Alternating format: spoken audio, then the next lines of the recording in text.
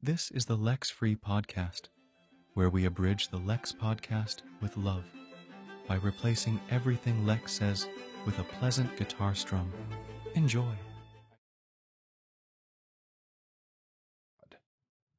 This is the Lex Friedman podcast, and here is my conversation with Neal Stephenson.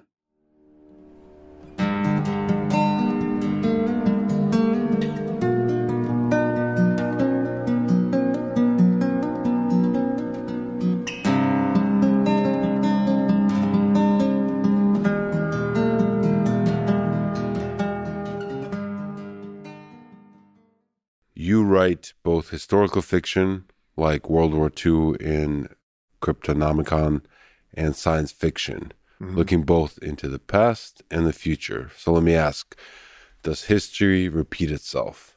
In which way does it repeat itself? In which way does it not? I'm afraid it repeats itself a lot. I think human nature kind of is what it is. And so we tend to see similar behavior patterns emerging again and again. And so it's kind of the exception rather than the rule when something new happens. What role does technology play? The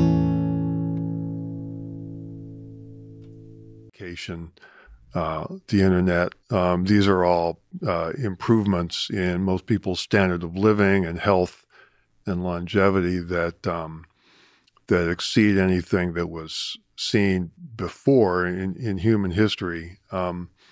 So people are living longer, they're generally healthier, and so on.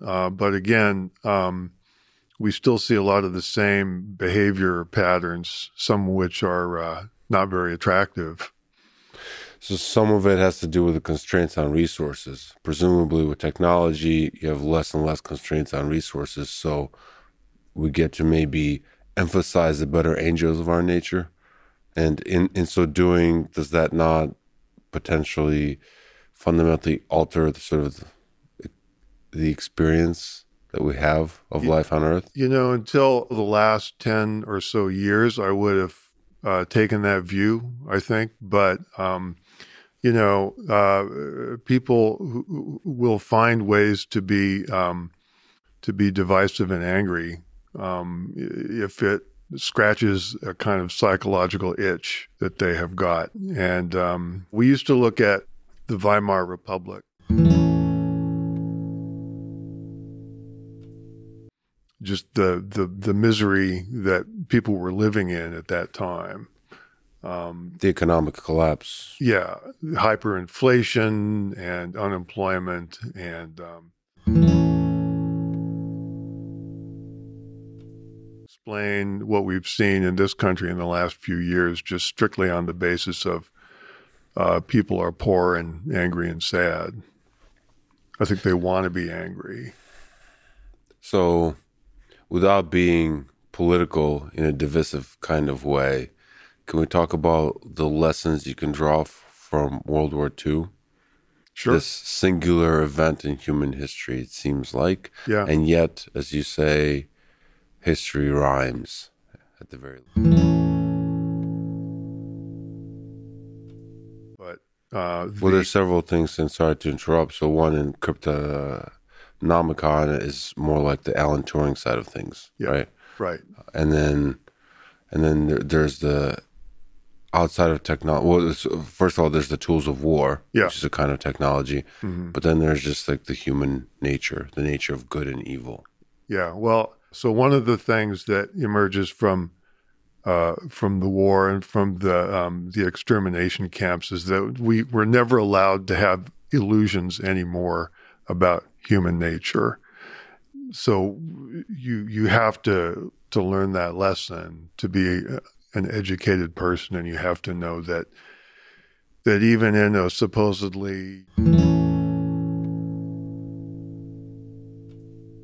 in the form of very basic knowledge, which is like Wikipedia, and search, the original dream of Google, that I think is very much a success, which is making the world's information accessible at your fingertips. That kind of technology enables the natural, if this axiom, this assumption that people want to do good is true, Yeah. then letting them discover all of the information out there, false information and true information, all of it. And so AI, that's an assistant, that's a guide, like a mentor to you, Yeah. that you can, in the way that this Google search is, but smarter, where you can help send it out and say, this is the direction in which I want. This is how you should grow, but almost the opposite, where you use it as an assistant, a servant in your journey towards knowledge. So Yeah. that sounds like an easy thing, but it's actually, from an AI perspective, very difficult. I mean, this is the theme of a book I wrote called The Diamond Age, which, talks about a book that essentially does that. And I've been sort of watching people try to come at the problem of building that thing from different directions ever since the book came out, basically. And so I kind of have although I haven't worked on it myself, I do get a sense of the level of difficulty in realizing that goal. So that book is in the 90s. So as Google,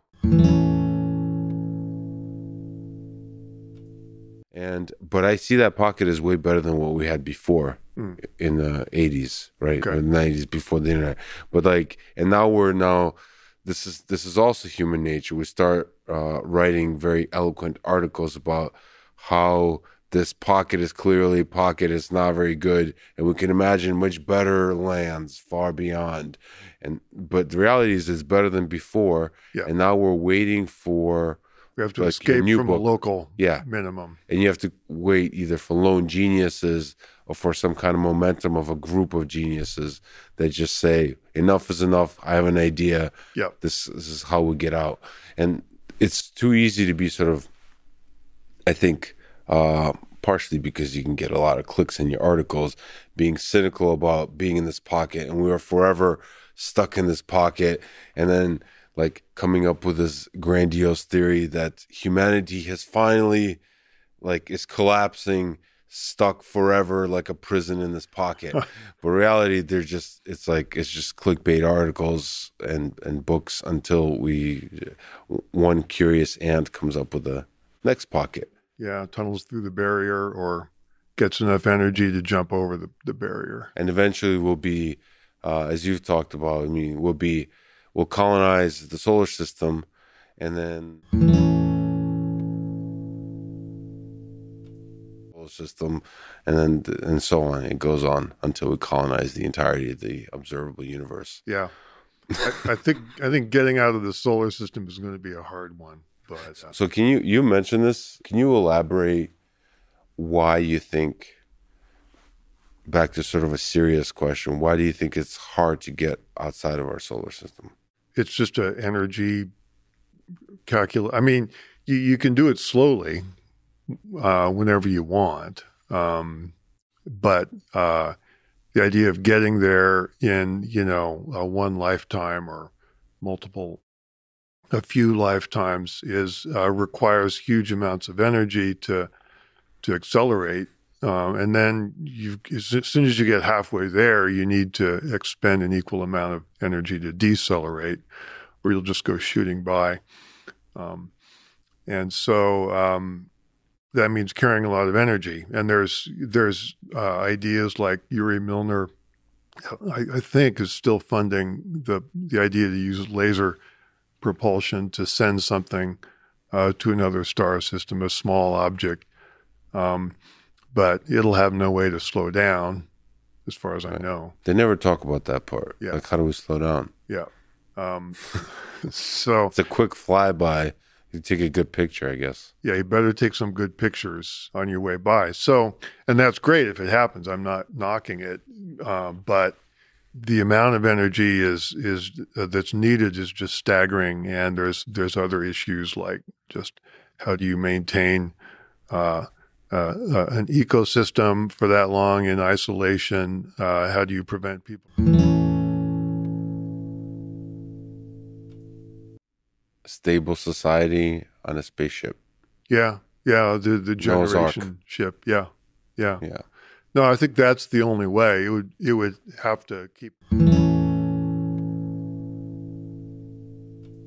When you look at all those complications, then basically building exactly the environment we want out of available materials in this solar system starts to look a hell of a lot. Build rotating cylindrical space habitats and make them perfect. Well, isn't everything done for religious reasons? Like, why do we exploration? Yeah. Like, why do we go to the moon again? Mm-hmm. And do the other things? What has JFK said is not because they're easy, but because they're hard. Isn't that kind of a religious reason? I knew a veteran of the Apollo program who once said that the Apollo moon landings were communism's greatest achievement. Yeah, so the conflict between nations is a kind of not exactly a religion, but it's what you're talking about. Well, it's a struggle for meaning. Yeah. I mean, and that meaning isn't found in some kind of, it's hard to find meaning in mathematics. Yeah. It's found in some kind of, in music and religion, whatever, art. I mean, some people do, but those are probably not enough of them to. Well, people that find beauty, meaning in mathematics, they usually find meaning between the lines, nevertheless, not in the actual, like the proving some kind of thing. Fair enough. Yeah. So, from a cost perspective, do you actually see a possible future where we're building these kind of generation ships and just why not launch them one a year out, like wandering ants out into the galaxy? I have nothing against it. It's just like I said, it's got the motivation to do it has to come from some kind of spiritual or kind of non-tangible calculus. So from a business model perspective, you don't think there's a business model there? No way. One of the many fascinating things you've done in your life, you were at the very beginning, you were the person that convinced Jeff Bezos to start a spaceship company, a space company. You were there at Blue Origin for a few years in the beginning, working on alternate propulsion systems and, at least according to Wikipedia, alternate business models. Yeah, I mean, to go back to the first thing you said, Jeff Bezos is not a guy who required a lot of convincing. He'd been thinking about it since he was 5 years old, and it was an inevitability. But the idea, small staff of people that did that for a few years, and I think it was about 2003, 2004 that it swung decisively towards the direction it's been following ever since, which is, using basically existing aerospace technologies and models to make chemical fueled rockets for space tourism. I believed, and I continue to believe, that the fact that we use chemical rockets is just an accident of history that comes out of World War II. Rockets, which is a terrible misallocation of resources. It's a terrible idea. But so it only could have happened in a dictatorship controlled by a lunatic.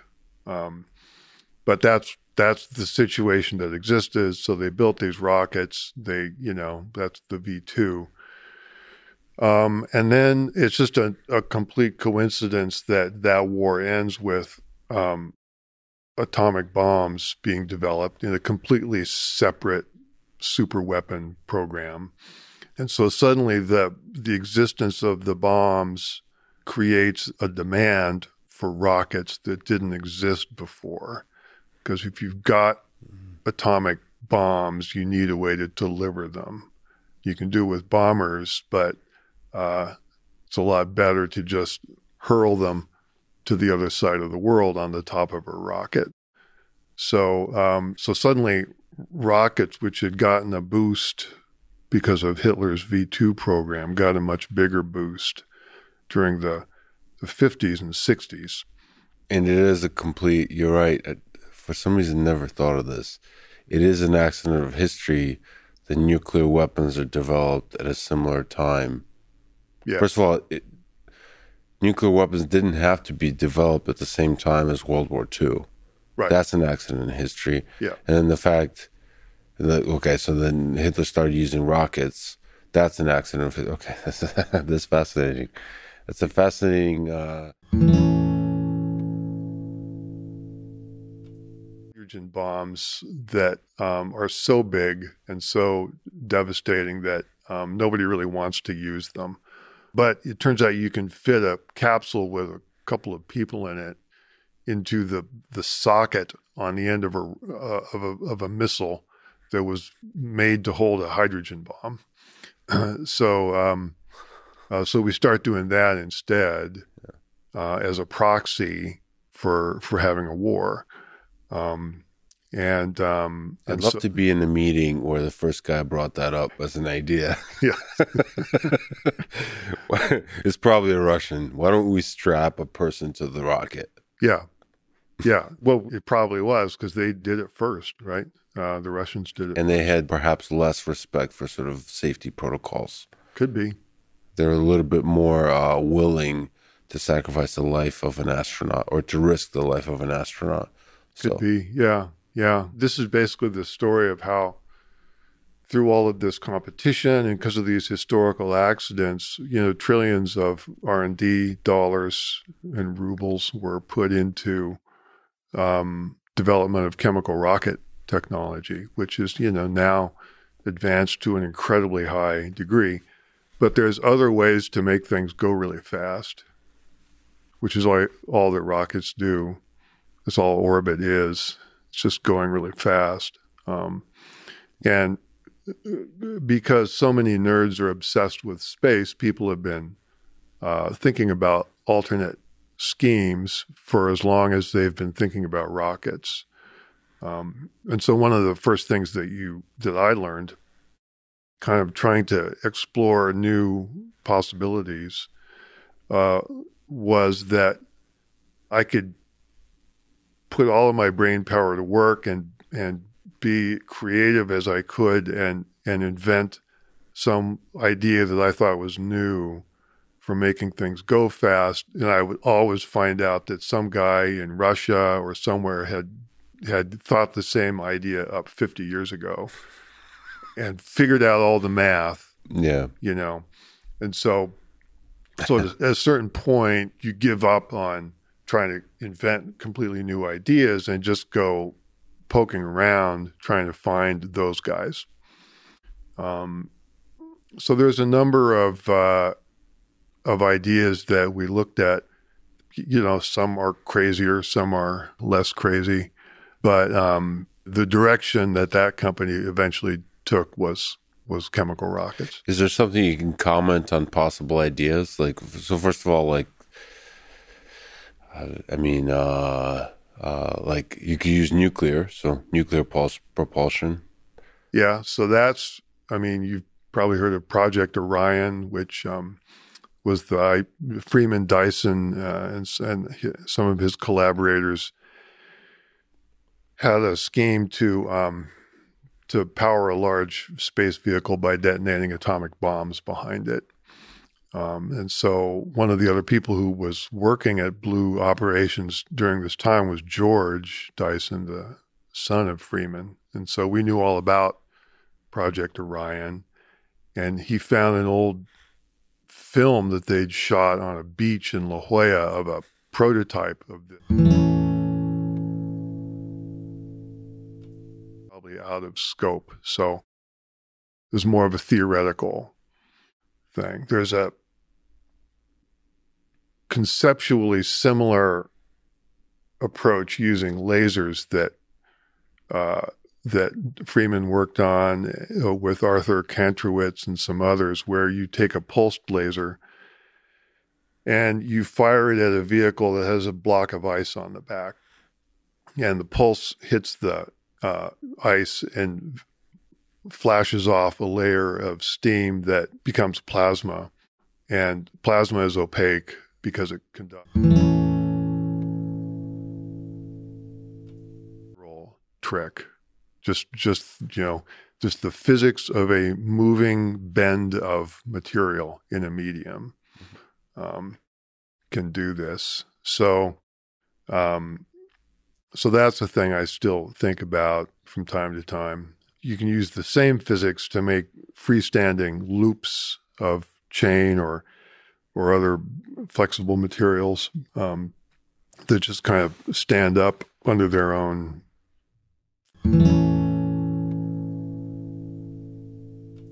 Whip, but have at the end of it a spaceship. Yeah. That would detach at the moment of maximum velocity. Why not? Why wouldn't that? So part of my motivation in studying that was to ask that question. Yeah. It was more almost a symbolic way of saying, look, there's all kinds of physics we haven't explored yet. It's no more crazy than the idea of chemical rockets. It's just that more money's gone into chemical rockets. So I don't know if you've seen quite a lot of recent articles and reports. There's a lot of reports about objects that moved in ways they haven't seen before, that seem to defy the laws of physics. If we consider the aircraft that we have, those kinds of things, or if it is aliens or objects from an alien civilization, I most likely believe if it's an object from an alien civilization, it's got to be like a really dumb drone that just got lost. It's definitely not like the pinnacle of intelligence. It's like some teenagers science fair experiment. Yeah, it just flew for a few centuries out and just landed, and then we humans are all really excited about this. this wild thing. I mean, what do you think about those? First of all, the millions of reports of UFOs, right? There's some psychology there that's deeply cultural, but also the possibility of aliens.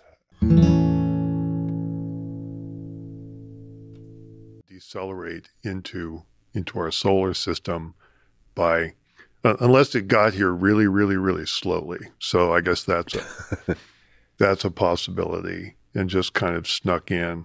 So we would detect some kind of footprint in terms of energy. You would think. So I actually think your idea of a science fair project gone bad, it makes more sense in that it would explain why if these things are alien technologies, they're just kind of hanging around our aircraft carriers for no particular reason, not trying to communicate. Yeah.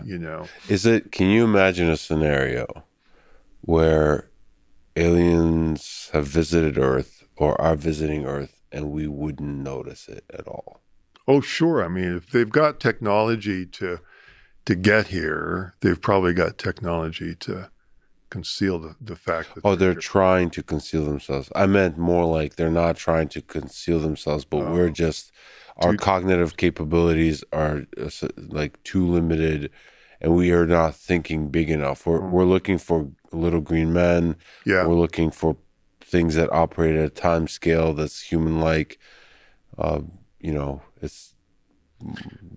love thinking about ideas like that. That's great science fiction novel fodder, that the aliens are so different that we simply don't see them. I mean, is there, in terms of language, do you think it would be difficult, not aliens visiting us, but traveling to other places? To us, I mean, there's a school of thought that says basically advanced life has to be carbon-based for just reasons of chemistry. So right away, if you impose that limitation, then you're kind of assuming something that's starting to be biologically similar to us. So if they're about as big as we are, and they kind of move around in space, in a physical body the way we do, then there's probably a way to solve that communication problem. If they're like beings of pure energy from Star Trek or right. something like that, then it's a different story.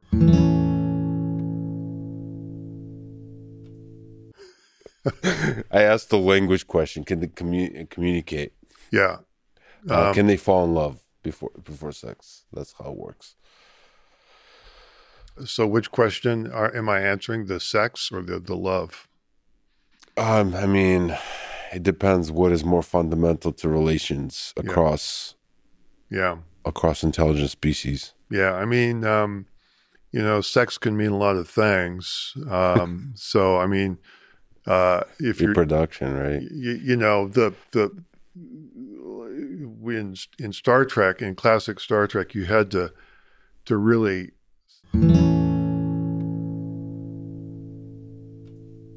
so if by sex you mean reproductive sex, then I would say no, unless you go to a panspermia kind of theory, which is that humans were seeded onto the planet as part of a galactic, program of some sort. And then we're just returning home. Yeah. And hanging out with our older relatives. Distant cousins. Yeah. But that doesn't seem, it doesn't seem plausible. We know that humans had sex with Neanderthals, with Denisovans.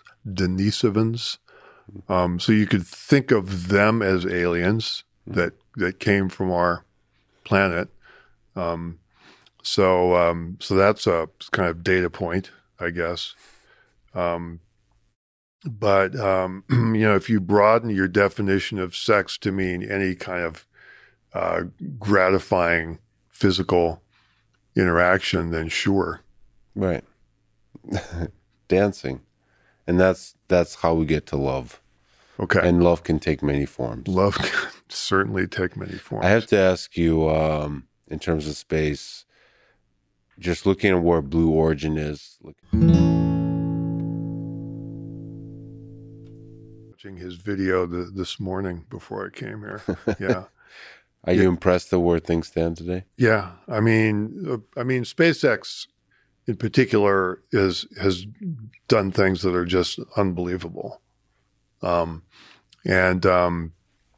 don't think anyone was anticipating 20 years ago, let's say, when this all started, just the speed with which they'd be able to rack up these incredible achievements. If you've kind of even seen a little bit of how the sausage is made and so the difficulty of doing any kind of space travel, what they've achieved is just is unbelievable. What about maybe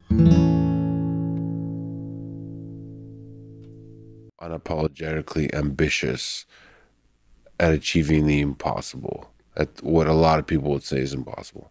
I think that colonizing Mars is the kind of goal that's it's easily stated. It's catchy. It's the kind of thing that can inspire people to get involved in a way that some other programs might not. So I think it's well chosen in that way. I have technical questions about, there's a problem of perchlorates on the surface of Mars that's going to be big trouble. And there's radiation. So, this is known. What about business questions? Do you think, because you mentioned sort of going outside of the solar system would best be done for religious reasons?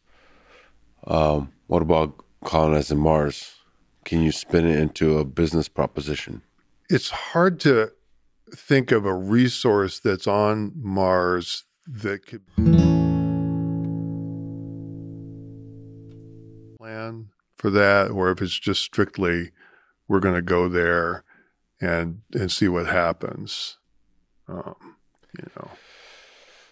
Maybe again we need communism to kind of to get us going, to give us a reason, a little bit of the competition. Well, there's plenty of people who are sufficiently excited by the colonized Mars vision that they're willing to just go all in on it, even if there's not a business plan behind it. So I think it's well chosen. It's just I think it's probably the only to do it for the kind of the unexplainable love of the unknown, like the journey towards exploring the unknown. Yeah. And just kind of keep going. Yeah. Well, you saw it with Shatner and his reaction to the flight yesterday. For him, that trip was more than worth it just for these intangible reasons. What did he say? I haven't watched the video yet. He was trying to express talking a lot about the moment where suddenly you kind of rise above the thin blue blanket of the atmosphere and you're up into the blackness. And that had a huge impact on him. So he was kind of, I wouldn't say groping.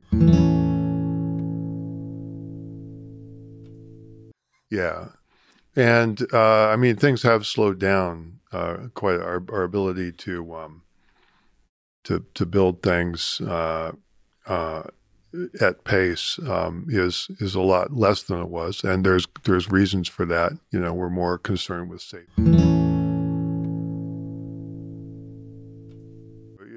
I certainly hope that we're not 10 years from now that we're not exactly where we are today when it comes to that stuff. We need to move on. The beautiful thing about problems is they show you how not to do things. Yeah. And it's a dream for me in to see new social media. Yeah. That beats out the ways of the old. So I tend to, you perhaps agree that it's impossible to do social media well. Oh, not at all. I mean, I listened to your interview with Jaron a couple of weeks ago, and I know Jaron, and we've talked about this, and he went hard on me. He basically said it's impossible. In his very nice way. Well, the last time I kind of paid attention to Jaron's thoughts on it, he was thinking in terms of that basically there should be, micropayments, such that by clicking the like button on something, I'm essentially giving valuable intellectual property to Facebook or Twitter or whatever.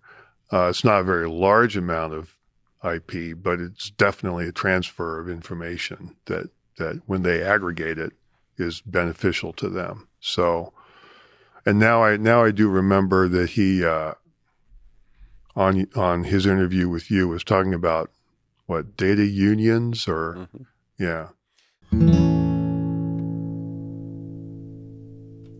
Words people in Silicon Valley being able to do these kinds of things.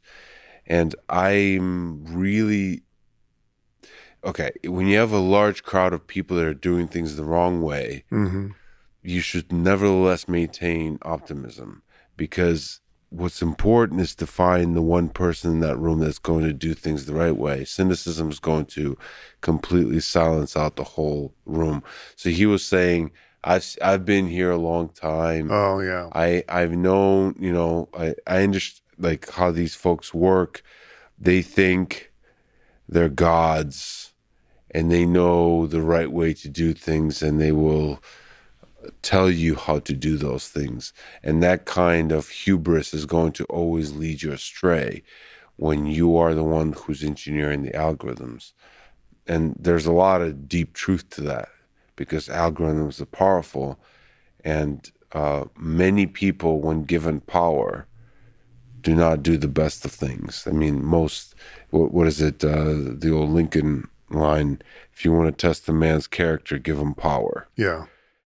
Yes, but that doesn't mean that some people are not able to handle the power, that some people are not able to come up with good ideas that create better social media. Yeah, I didn't interpret Jaron's statements as being entirely cynical and hopeless. I mean, he's definitely raising, issues of concern, but he wouldn't be out, writing the books that he's written and talking about this stuff if he didn't think there was a way. If he didn't think there was hope, yeah.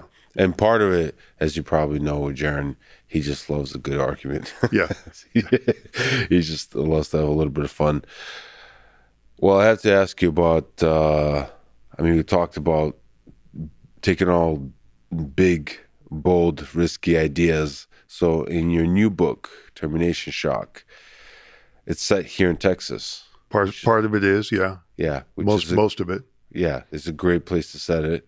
So in it, the main character, TR McHooligan, a Texas billionaire, oil man, and truck stop magnate, decides to solve climate change, to take on climate change by himself. So this is an interesting philosophical exploration of how to solve climate change from a perspective that's perhaps different than we've been thinking about. Yeah, I wouldn't use the word solve, but let's say ameliorate the temporary effects. But please take on the challenge. So it's very interesting, but so there's a gradual nature to this process. And I mean, just like in your book, the power of innovation is something that has saved us quite a few times in history. So what role does that play in this gradual process? Right. So ultimately, we don't solve. Those are two different kind of efforts in terms of like what's involved. Because it stays up there. So I think just like saying we'll be net zero. So if everyone in the world does that, and the ppm of CO2 in the atmosphere by then is, say, 450 parts per million, it'll stay at 450 parts per million until we take it out. And taking it out is hard. It's a big. It took us a long time. We had to empty out huge coal mines and oil reservoirs and burn all that stuff. We had to chop down forests and dig up peat bogs in order to create all of that CO2. And so we have to reverse all of those processes somehow in order to remove the CO2 and get it back down, hopefully into the 200 and some parts per million range where it used to be. So how about you get a single Texas billionaire up into the stratosphere to take some samples of the plume. And when it came back down, the windscreen of the plane had sort of a deposit on it. So one of the Australian scientists licked it and reported that it was painfully acid. Mm-hmm. So that was our first kind of clue that what was being injected into the stratosphere was sulfur dioxide. And so we know, but then Pinatubo came along in the 90s and did this experiment for us. So we know that sulfur in the stratosphere, it forms little spherical droplets of sulfuric acid after it combines with water, and those bounce back some of the sun's rays and reduce the amount of solar energy entering the troposphere, which is where we live. So we know that it works, and we also know that the stuff goes away after a couple. And you'll get back to where you started. And the bad news, if you're in favor of this kind of thing, is that you have to keep doing it forever. So this guy is one of those. He's read these papers. The TR, the character in the book, he knows all this, and all people who are familiar with climate science are kind of know this. It's a pretty well established fact, and so he just decides he's going to take action unilaterally and do this. And so there's different ways to get the sulfur up there, but because it's Texas, he builds the biggest gun in the world. Yeah. It's just 6 barrels.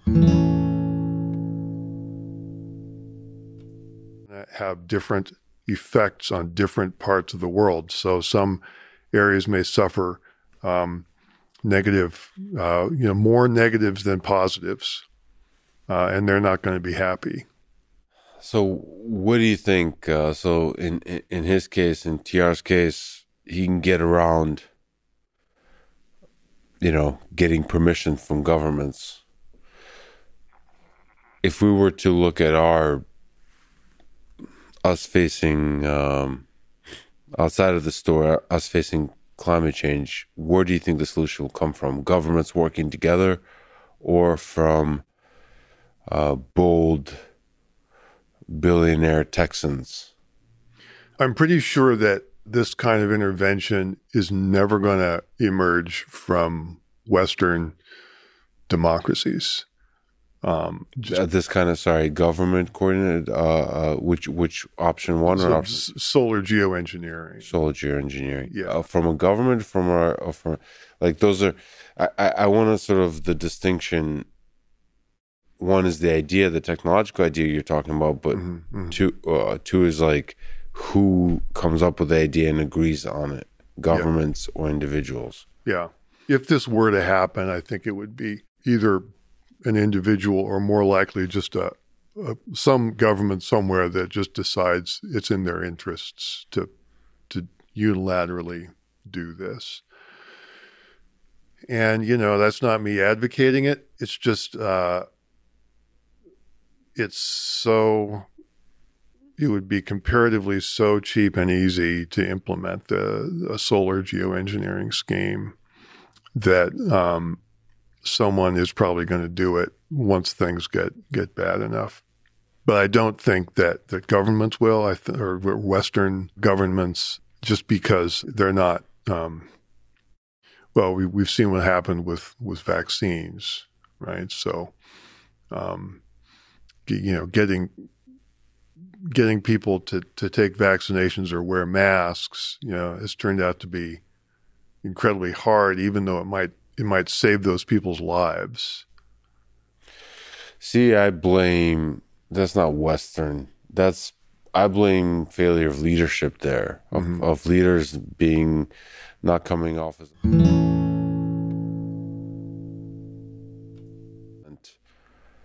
of GDP into becoming a multiplanetary species? And what percent should that be, you think? In an indirect way, maybe. I mean, what people will say, which is it's the same argument that has been leveled against space exploration since the Apollo program, which is, why don't we solve our problems here on Earth before we spend money going into space. So I've never been a believer in that argument. I think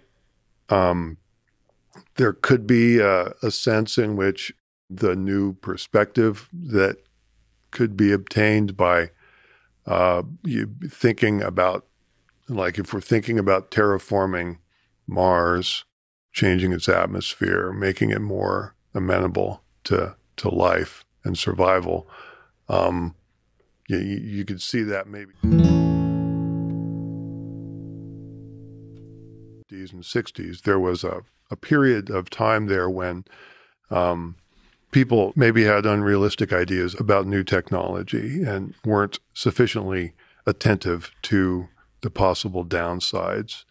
So we got, and there's a reason why. I mean, there's, in the mid 20th century, we saw, antibiotics, we saw the polio vaccine, we saw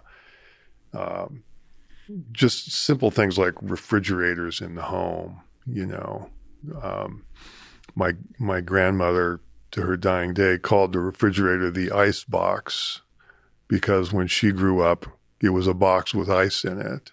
So you see all that change, and it's largely for the benefit of people. And so if somebody comes along and says, hey, we're going to build nuclear reactors to make energy, or here's a new chemical called DDT that's going to kill mosquitoes, then and deal with the waste was poorly thought out, and we're still dealing with the resulting problems at places like Hanford in the state of Washington. And we know that DDT, although it did kill a lot of insects, also had terrible effects on bird populations. So the kind of backlash that happened in the 70s that is still kind of going on is to sort of assume that everything is a double-edged sword, and always to look for we have to absolutely convince ourselves that the downside isn't going to come back and bite us before we can adopt any new technology. And I think the people are overly sensitized to that now. Yeah, it's funny. Depending on the technology, people are a little bit too terrified of certain technologies, like artificial intelligence is one. My sense is that the things that they're afraid of aren't the things that are likely going to happen in terms of negative things. It's probably impossible to predict exactly the unintended negative consequences. But what's also interesting is for AI as an example, not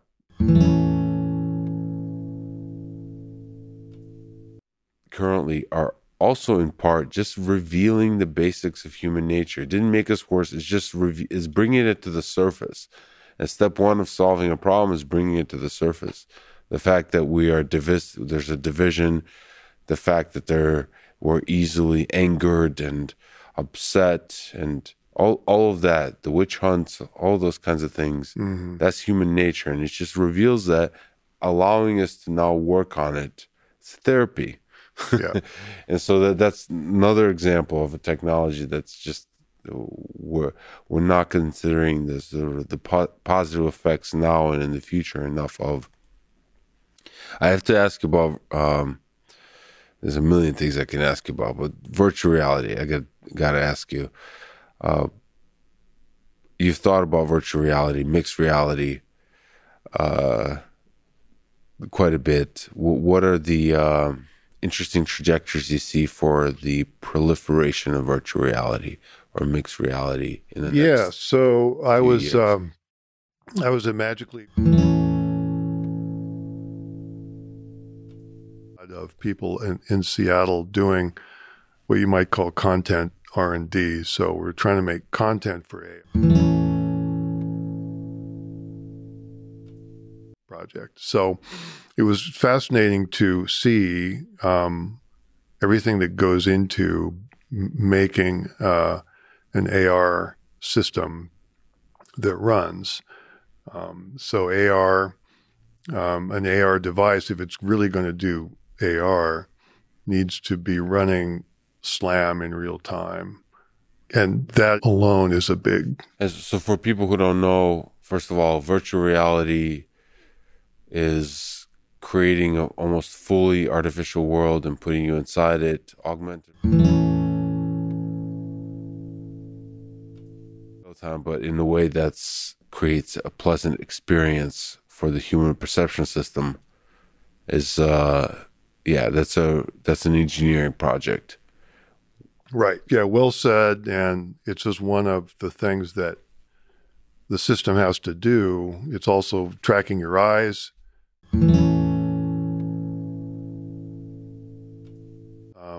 And it's got to keep doing that without, burning up the CPU or depleting the battery unreasonably fast. And that's just table stakes. It's just the basic functions of the operating system. And then any content that you want to add has to sit on top of that.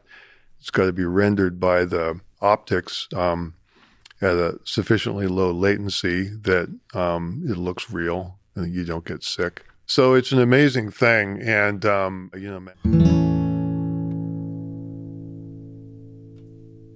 but I don't know any more about that than anyone else because I don't work there anymore.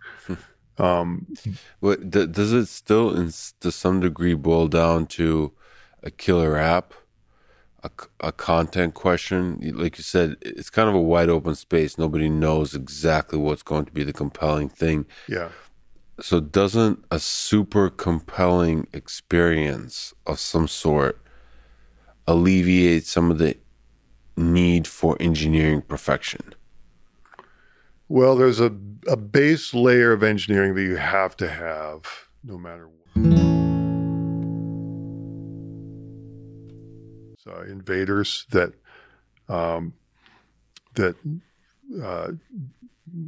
realize the potential of AR gaming in a way that I don't think anything else has before or since.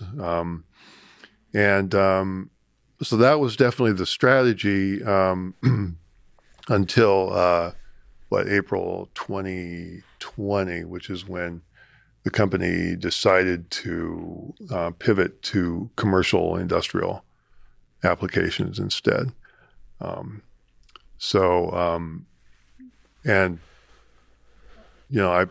haven't seen their financial projections, but I assume they had good reasons for making that strategic decision.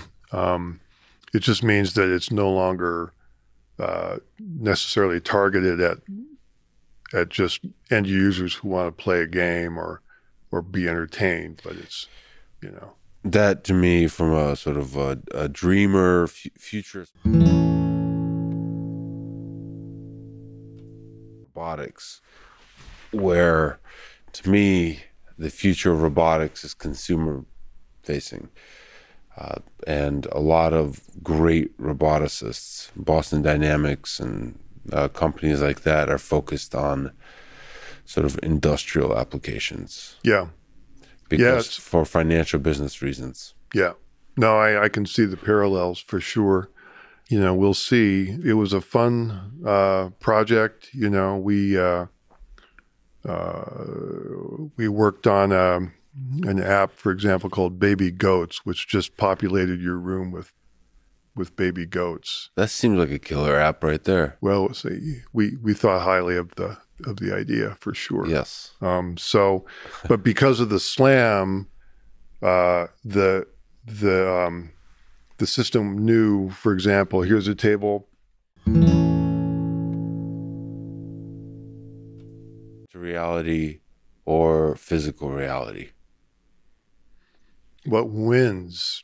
Meaning, like, what's what do people that have financial resources enjoy spending most of their time in? Mm-hmm. I've always been a fan of AR, and it's kind of an easy answer because seeing, then you'll get sick unless you're a very unusual person. So it doesn't mean you can't do it. It's a constraint that VR designers have to learn to work with. So do you think it's possible that in the future we're living mostly in a virtual reality world? Like we become more and more detached from physical reality? For entertainment, maybe. For certain applications, I'm personally more, we have to make a distinction between what I would personally find interesting and, what might win in the market. So maybe maybe lots of people would like to spend a huge amount of time in VR. I'm personally more interested in enhancing the experience that I have of the physical world, because the physical world's pretty cool, right? There's a lot to be said for moving around in the real world. And can I ask you, for you personally, to try to play devil's advocate or to try to construct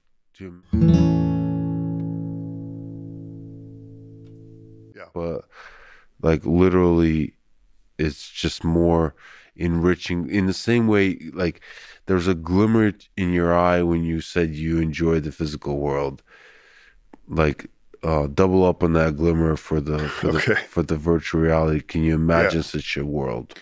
Well, like I'll give maybe an example that's a bridge, which is that I like making things. So I like working in a machine shop and making objects with 3D printers or machines or whatever. And so I've had to learn how to get good at using a CAD program.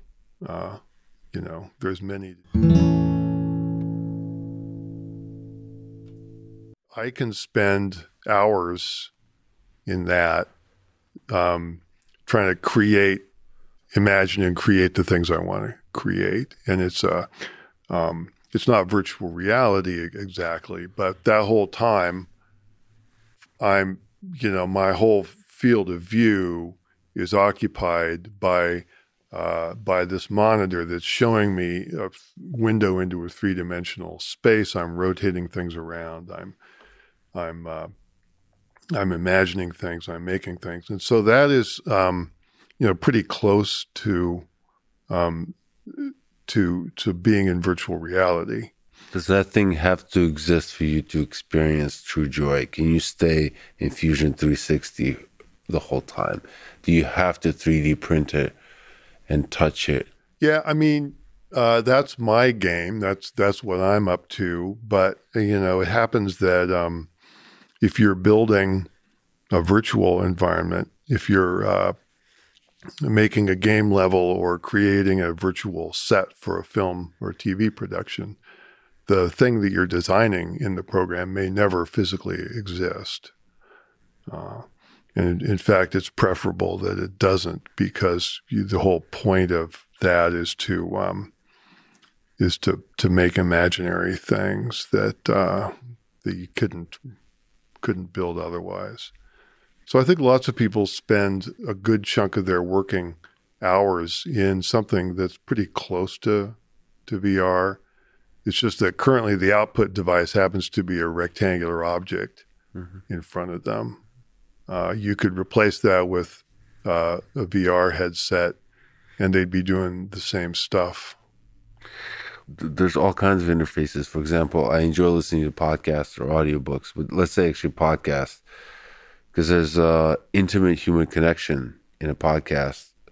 It's one way, but you get to learn about the person you're listening to.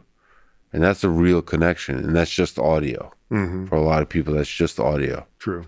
And like for me, that's just audio. As a fan of people, and you kind of a little bit are friends with those people. Yeah. They're in your life. You're listening to them. Yeah. And they're as far away from real as it gets. There's not even Yeah. a visual component. It's just audio, but they're as real. Like if I was on a desert island, like my imagination, like this thing works pretty good in terms of imagination. Like that, it creates a very beautiful world with just audio. So I mean, Or even just reading books. just read. Yeah. Exactly, reading books. Yeah. Even more so with reading books, because there's certain mediums which stimulate the imagination more. Hmm. When you present less, the imagination works more. It seems to me the answer there is obviously yes.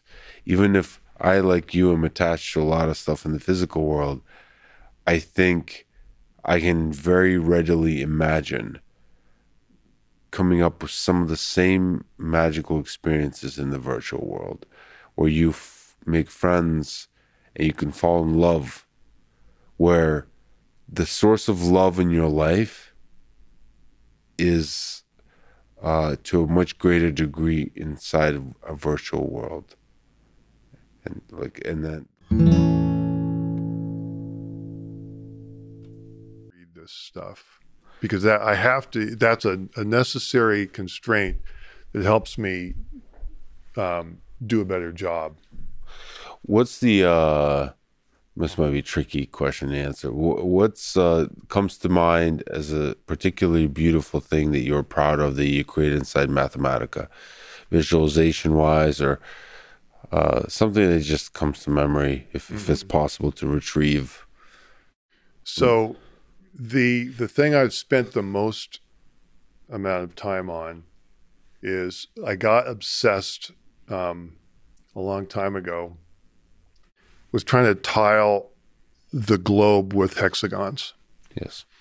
And An actual globe? well, any spherical Any spherical, okay. object, yeah, but with an eye towards putting it on the earth. And so and have it be recursive. So you can have hexagons within hexagons, which is hard because, and probably a bad idea, because you can't tile a hexagon with smaller hexagons.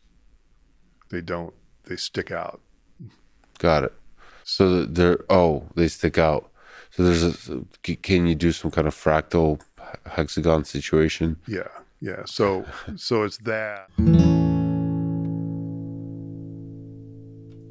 Pretty cool. But there's some like surprisingly intractable problems that keep coming up. Like you've always got to have some pentagons. Like if you start with the icosahedron, which is equilateral triangles, which is a logical place to start, you can cover those with hexagons, but every vertex.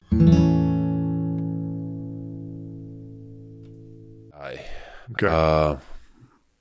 What are some likely interesting trajectories for the proliferation of AI in society over the next couple of decades? Do you think about this kind of stuff? I do not think about it a lot because it's a deep topic and I don't consider myself super well informed about it. And AI seems to be a term that is applied to a lot of different things. So I've messed around just a tiny little bit with neural nets, with what's it called? PCA, principal component analysis. So I guess I tend to think in terms of sort of granular bottom up ideas rather than big picture top down. Oh, got it. So like very specific algorithms, like how are they going to? What problem are they going to solve in society such that has like a lot of big ripple effects? See, I mean, we could talk a particular successful AI systems and success defined in different ways of recent years. So one is language models with GPT-3 Uh, Most importantly, they're self-supervised, meaning they don't require much supervision from humans, which means they can learn by just reading a huge amount of content created by humans. So read the internet and from that be able to generate text and do all kinds of things like that. Mm-hmm. It's possible that you have a big enough neural network, it's going to be able to have conversations with humans based on just reading human language. That's an interesting idea. Mm-hmm. To me, the very interesting idea that people don't think about it as AI because they're kind of dumb currently is actual embodied robots. So robotics, like Boston Dynamics. I have downstairs and upstairs legged robots. Oh, The currently Boston Dynamics robots and most legged robots, most robots, period, are pretty dumb. Most of the challenges have to do with the actual, first of all, the engineering of making the thing work, getting a sensor suite that allows you to do. It's the same thing as with Magic Leap, that base layer of like, where is that stuff? Where am I? Yeah. And what am I looking at? Yeah. I don't need to deeply understand my surroundings at a level of at a level beyond of what will hurt if I run into it. Yeah. Yeah. Yeah. But even that is hard. Future in society, which is the more you integrate AI systems of whatever form into society where humans are in contact with them regularly. So that could be embodied robotics or that could be social media algorithms. I think that has a very significant impact. And people often think like AI needs to be super smart to have an impact.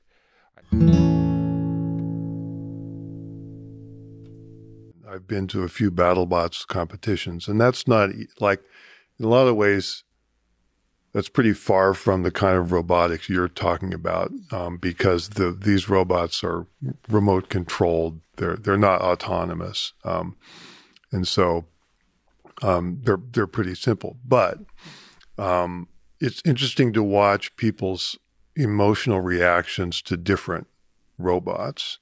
So there was one that was in the last year's season, the 2020 season, called Rusty, that was just like put together out of spare parts, and it looked kind of cute. And it became this huge crowd favorite because you could see it was made of like salad bowls and, random pieces of hardware that this guy had like scavenged from his farm. And so immediately people kind of fell in love with this one particular robot, whereas other robots might be like the bad guy if you think of professional wrestling, the heel and the baby face. So people do, for reasons that are hard to understand, form these emotional reactions. And we form narratives in the same way we do when we meet human beings. We tell stories about these objects, and they can be intelligent, and they can be biological, or they can be in almost close to inanimate objects. Yeah. And that to me is kind of fascinating and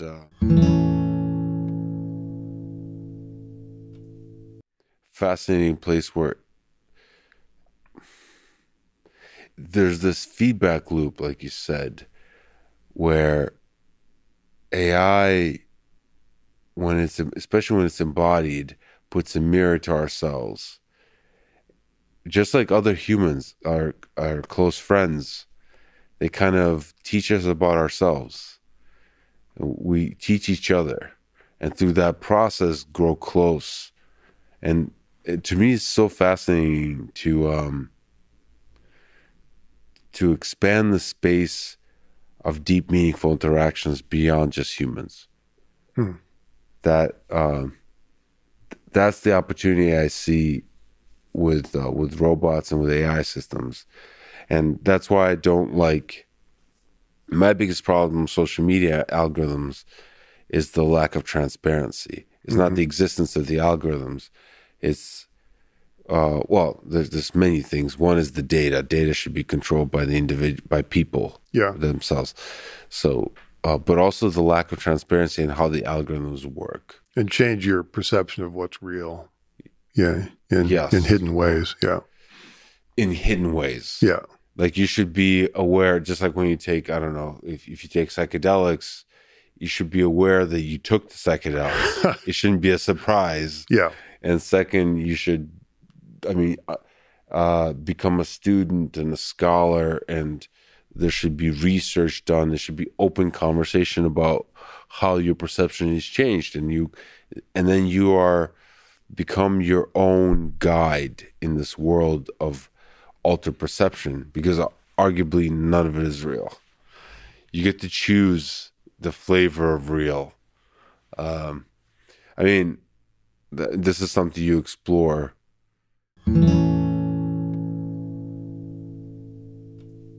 A bottom to it where there is reality.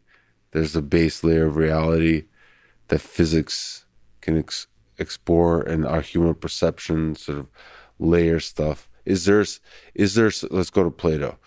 Is there such a thing as truth? I lean towards the Platonic. Invented. I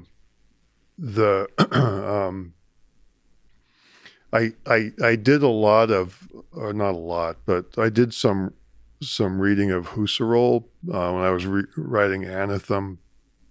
And he's a 20th century phenomenologist, and he's writing at the same time as scientists are starting to understand atoms, and becoming aware that that when we look at this table, it's really just a slab of almost entirely vacuum, and there's a very sparse arrangement of tiny little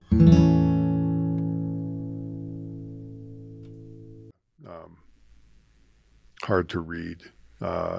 You really have to take it in small bites and go a little bit at a time. But he's trying to come to grips with these kinds of questions. How did you come to grips with it? Like, why does this table feel solid? Well, we're an evolved system that we have biological advantages in. It just consensus. It just sits there. Yeah. And if you hear a door slam, you might turn to see what it is. If the robot at the same time turns to look at the door slam, it's ratifying your perception. But isn't that the basis of love? Is when the door slams, you both look, but for deeper things. You both hear the same music, and others don't.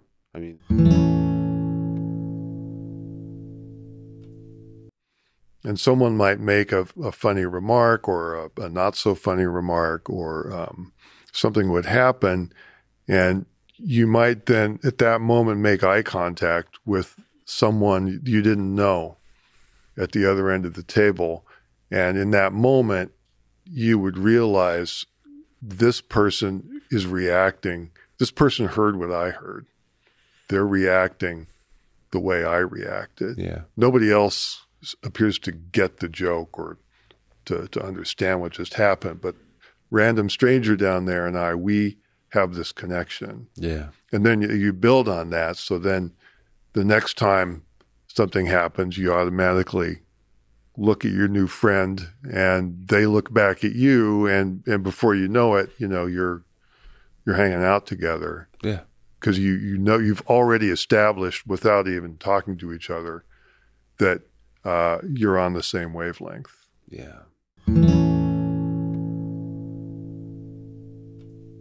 Happened around that view of things, that there were efforts to figure out jurisdictions where this might work. There was a lot of interest for a while in Anguilla, which is a Caribbean island that had some unusual jurisdictional properties. There was Sealand, Sealand, which is a platform in the North Sea. And so there was a lot of effort. Picture in a lot of ways because you no longer have, I mean, from a novelist point of view, the old system was a lot more fun to work with because it gives you a situation where hackers are wandering around in strange parts of the world, trying to set up server rooms. So that's a great storytelling thing. There's still a little bit of that, right, in the modern world, but it's just there's several server rooms as opposed to one centralized one. Yeah.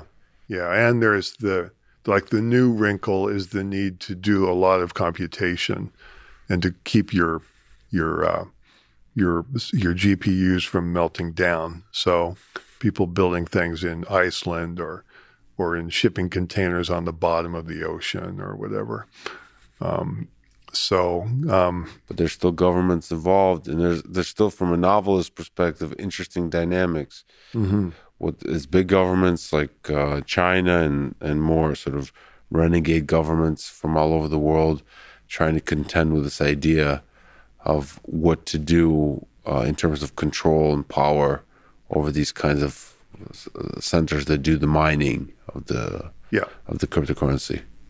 Yeah, so we're in a stage now that kind of goes beyond the initial, like there's the stuff I was describing in Cryptonomicon had a little bit of an air about it of the underpants gnomes in that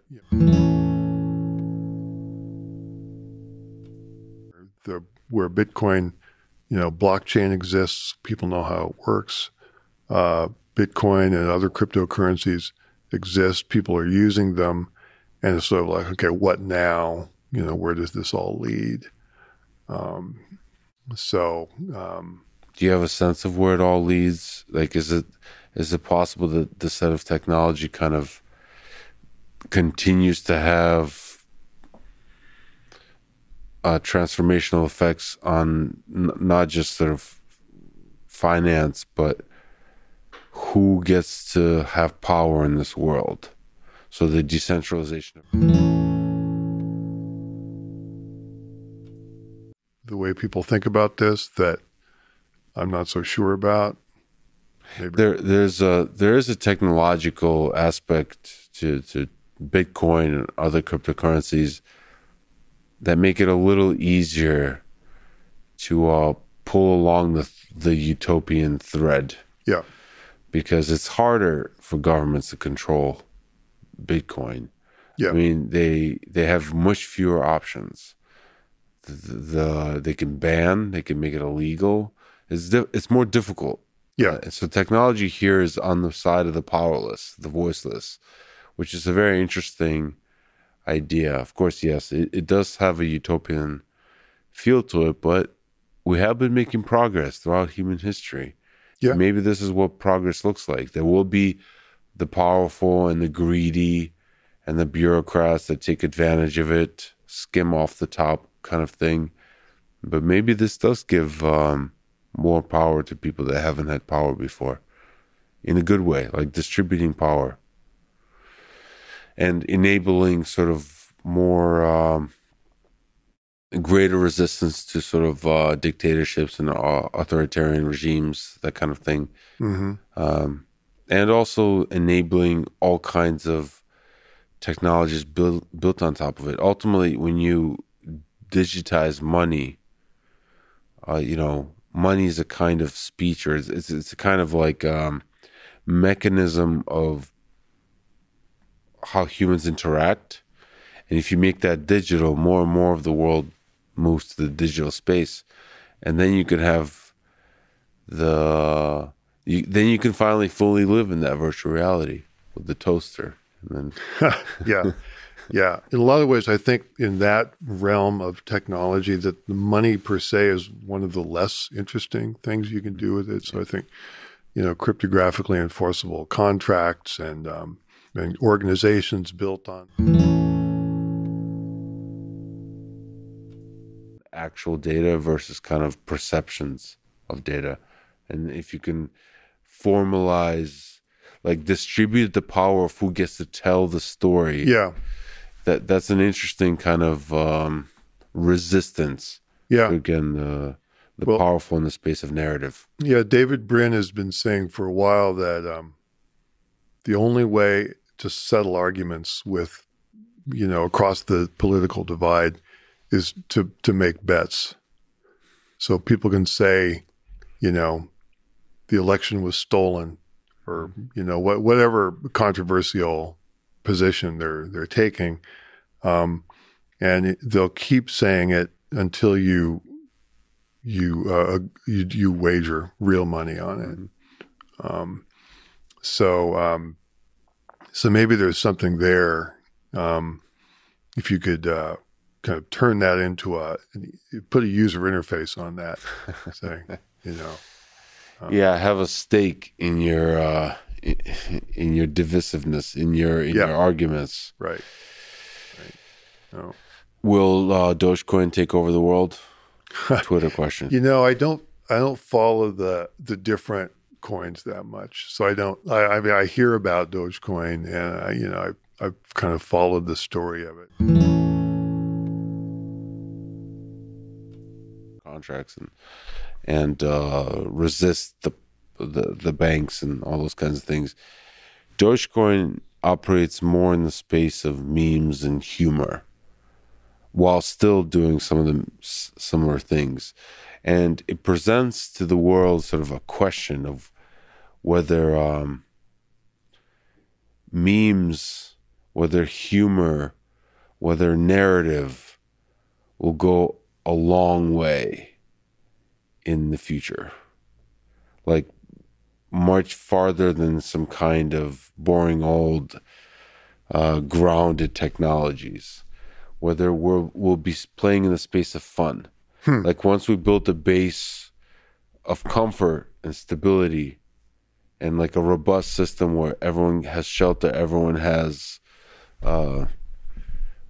food and the basic needs covered, are we going to then operate in the space of fun? That's why I think about Dogecoin, because it seems like fun spreads faster than anything else. Fun of different kinds, and there could be bad fun, and there could be good fun. Yeah, and so it's a battle of good fun versus goes bad viral fun. very, very quickly when you if you post something that people find fun to. Yeah, and that's what Dogecoin represents. So there's Bitcoin represents like financial, serious financial instruments. Yeah, and then Dogecoin represents fun. And it's interesting to watch the battle go on the internet to see which wins. This is also like an open question to me of what is the internet? Because it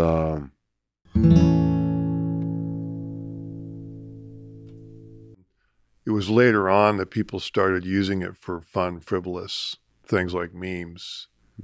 And I think that's pretty much unstoppable. Yeah. Because even people who are very serious, enjoy sending around a funny picture or something that amuses them. Yeah, I personally think, we spoke about World War II, I think memes will save the world and prevent all future wars.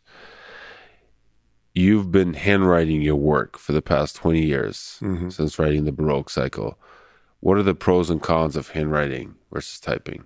For me, I started. So I just decided to keep with that. If it got in my way, I didn't like it, I could always just go back to the word processor and be fine. So, but that never happened. So there's a certain security that comes from knowing that it's ink on paper and there's no operating system crash or software failure that can obliterate it.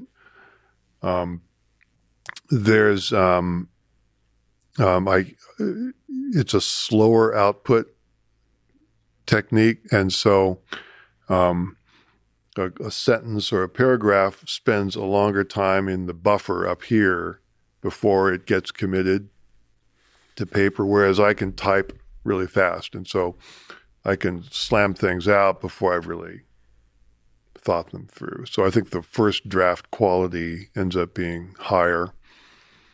And then editing, first draft of editing is just faster because instead of like trying to move the cursor around or whatever, or, hitting the back.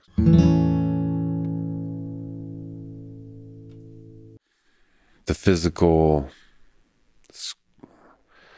the touch of the pen to the paper, doing what has been done for centuries. I think there is. I think there's just the simplicity of it and not having any intermediary technology beyond the pen and the paper. From Italy a few years ago because I thought I would be more conservative with it, but it still doesn't. It's still a trivial expenditure, so it doesn't really alter my habits very much.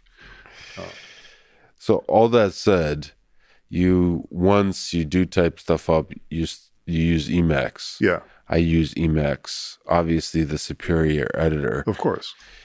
Let me just ask the ridiculous futuristic question, because Emacs has been around forever. Mm-hmm. Do you think in 100 years we will still have Emacs and Vim? Or like pick a let's say 50, 100 years, 20 years. Yeah. No, I mean, whenever you're doing anything in Linux, you're spending a lot of time editing little config files and scripts and stuff. And you need to be able to pop in and out.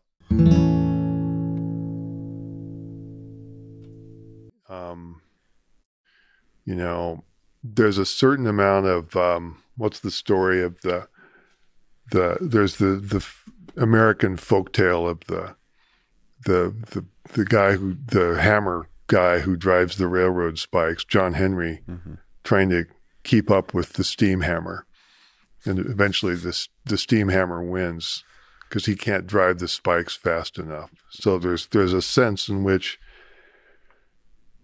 Microsoft, like, who knows how much they've invested in code.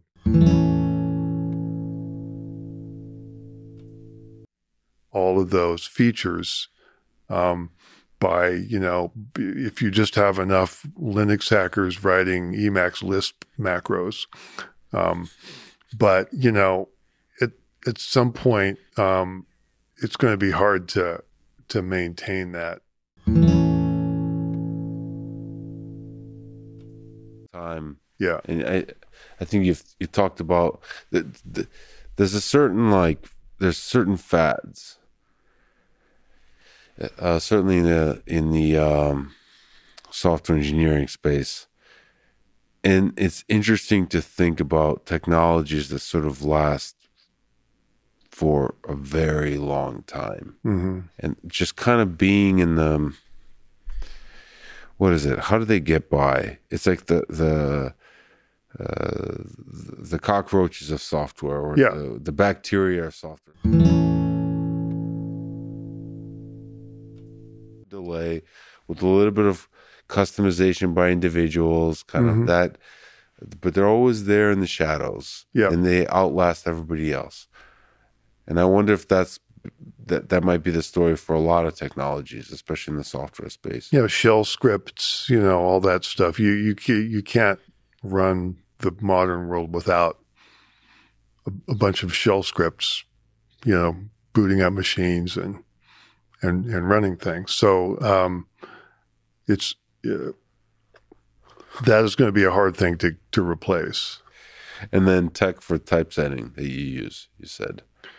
For when I want to print it out, I just have some simple macros that I use. But then I have to the publisher put their foot down, and they want it in Word format now. So Years ago, I wrote some macros to convert, and this time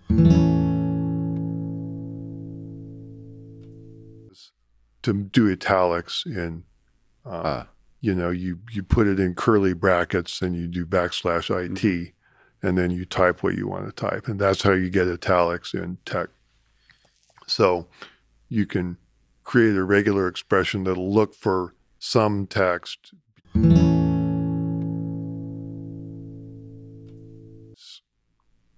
UI You can do regular expressions. is just regex. Yeah. It's funny that you did that. Yeah. I mean, I'm sure there's tools that help you with that kind of thing, but the task is sufficiently simple to where you can do a much better job than anybody else's tool can. Yeah. So this is a fascinating process. Works fine for me. Yeah. And it keeps you from messing around with formatting. Yeah. Like, oh, what if I put this chapter heading, in, a sans serif font? It's just classic wanking. And so those options are closed off in what I'm doing. Is there advice you could say? What does it take to write a great story? The power of good yarns, good narratives to pull people in is incredible. And I think my sort of amateur theory is that it's an evolutionary development, that if you're, a cave person sitting around a fire, reality, and see what you're describing, then you've just conferred an incredibly important advantage on the people who've heard that story. Yeah. Right. And so they know a bunch of stuff now about how to stay alive that they could not have learned in any other way. Mm-hmm. I mean, animals who don't have speech, though, they might warn each other. They might make a sound that says, danger, danger. But as far as we know, they can't tell more complicated stories. So it's a part of us. Yeah. The collective intelligence seems to be one of the key characteristics of Homo sapiens, the ability to share ideas and hold ideas together in our minds. And storytelling is the fundamental aspect of that. Maybe even language itself is more fun. Frowned upon as it's pulpy or it's exploitative. But for me, I don't have any compunctions whatsoever about that. I like stories that are grabby and fun and exciting to read. And once you've got one of those going, once you've got a good yarn going that people will enjoy reading, then you're free to do whatever you want in the frame of that story. But if you don't have that, then you got nothing. Possible. How does that add to Bob telling the story, or telling the story about Bob around the campfire? Well, the main thing that it does is present little details that you might not have come up with on your own. So if you're just sitting there freely imagining things, your brain probably isn't going to serve up the wealth of details and the resulting complications and surprises that the real world is constantly presenting us with. And so, in my case, if I'm trying to write a story about, some that involves some technology like a rocket or orbital maneuvers or whatever, then delving into those details eventually is going to turn up some weird, unexpected, thing that gives me material to work with, but also subliminally readers who see that are going to be drawn in more because they're going to find that I didn't see that coming. it's got some of the complexity and surprise value of the real world. Yeah, it does something. Alex Garland, director directed Ex Machina. I think about AI movies, and the more care you take in making it accurate, the more compelling the story becomes somehow. I'm not sure what that is. Maybe because it becomes more real to the people writing the story. Maybe it just makes you a better writer. The key to any storytelling is getting the readers to suspend their disbelief. The most impossible question for an author to answer, but which Neal Stephenson book should one read first? So when people ask me that, I usually ask them what they like to read, right? Because, there's the best known one is probably Snow Crash, but that's a cyberpunk novel that's at the same time making fun of cyberpunk. So it's kind of got some layers to it that might not seem so funny if you don't get the joke, right? So there's I've written, as you point out, I've written historical novels. Some people like those. Some people prefer those. So if that's what you like, then Cryptonomicon or the Baroque cycle is where you would start. If you like sort of techno thrillers that are set in a modern day setting but aren't science fiction-y per se, then Reamdy is one of those, and Termination Shock is definitely one of those. So it just depends on what people like. When people a long time ago recommend I read Snow Crash, they said it's Neal Stephenson light. It's the like, if you don't want to be overwhelmed by the depth, like the rigor of a book, like that's a good introduction to the man. Okay. So essentially you broke it down by topics, but if you wanted to read all of them, what's a good introduction to the man? Because obviously these worlds are very different. Yeah. The philosophies are very different. Yeah. What's a good introduction to the human? People ask the same thing of Dostoevsky. It's a hard one to answer. Maybe Seven Eves, because it's got big themes. It's about heavy things happening to the human race.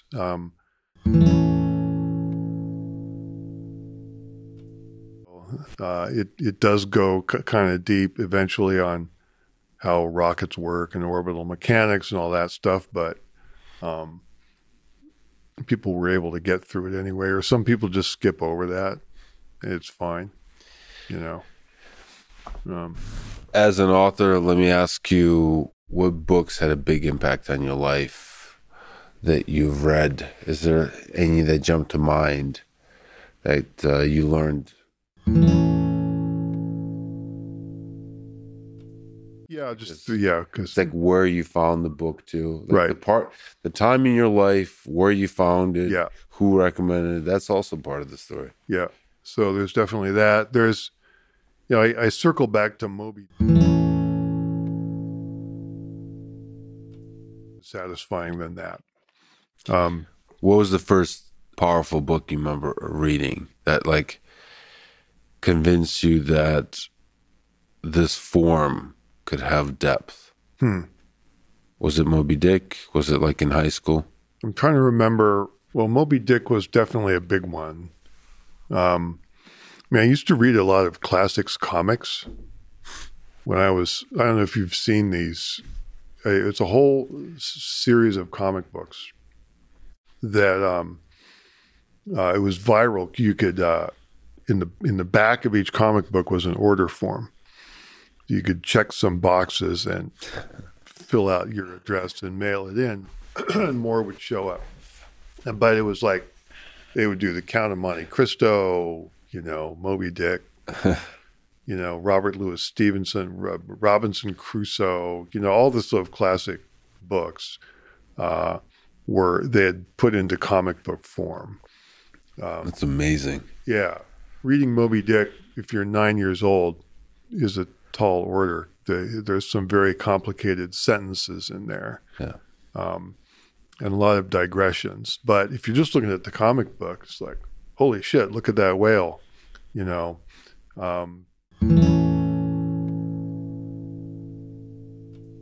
Do it as an inspiration for some of your work. I mean, you've obviously done like really a lot of research for the books you do. Roger Penrose.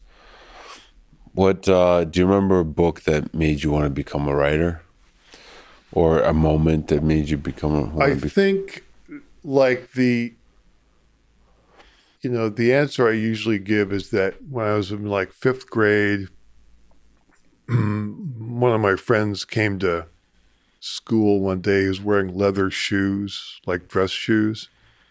And I hated dress shoes because mine never fit. And so they were uncomfortable. I couldn't run. They were cold. It was Iowa. So I kind of said, I remember very clearly thinking, okay, I don't like where this is going. Like, does this mean that next year all of the kids are going to be wearing leather shoes? So I need to find a job where I don't have to do that. So that was... I'm loving torturing you right greatest ever non-Stephenson. Do we include fantasy? Or does it have to be science fiction? Oh, interesting. Fantasy. I did not expect that twist. Well, in a weird way, they're lumped together in people's minds, right? So they are, but but there's also a boundary somehow. Yeah, I'm not sure what that is exactly. Nobody is. It's a mystery. So, I mean, if we do include it, then it's easily the Lord of the Rings. But I mean, greatness is a interesting quality to try to define. And for me, a lot of the fun and the joy of such books is not in what you'd call greatness, but just storytelling. So I was always a big fan of Have Spacesuit Will Travel, which is a Heinlein young adult book. It's just a fun, good read.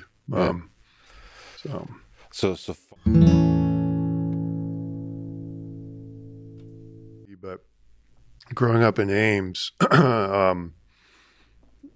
Dan Gable was a few years older than me, and so sometimes we would go to the arena at the university and watch wrestling meets.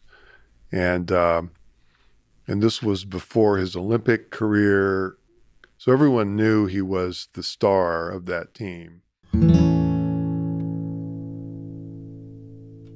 Same space as Dan Gable. Like, well, from 100 feet away, a little dot on the mat, trouncing his opponents. Him and Chris Taylor. So the other star was this 400-pound plus guy named Chris Taylor, who also went to the Olympics.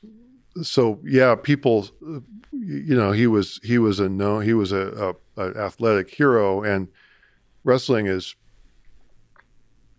There's certain states like Oklahoma, Pennsylvania, Iowa, where wrestling is the sport, because those are states of small towns. And so if you're a small town, if you're like Dan Gable, and you have to be on a football team with 20 other guys who are not Dan Gable, then no matter how good you are, your team might suck. Mm-hmm.